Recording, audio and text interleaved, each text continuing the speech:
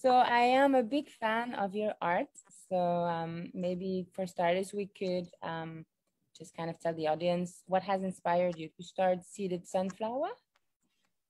Yeah, so basically I've always painted. I've always done something with art. And at the start of this whole coronavirus stuff, I wanted to paint more murals, and I love sunflowers, and I think the message that they spread is just about positivity. And I started painting some walls to spread like happiness, and then it just snowballed and everybody wanted one, and it's just kind of like came into this huge big project. And yeah, so the start of it was just basically just to practice my art skills on walls and just to make people happy, and it's worked, so I'm just going to keep going with it. That's awesome. It's turned into a whole movement. Yeah, I saw that even people are doing like treasure hunts, and I can't wait to come to Perth and do like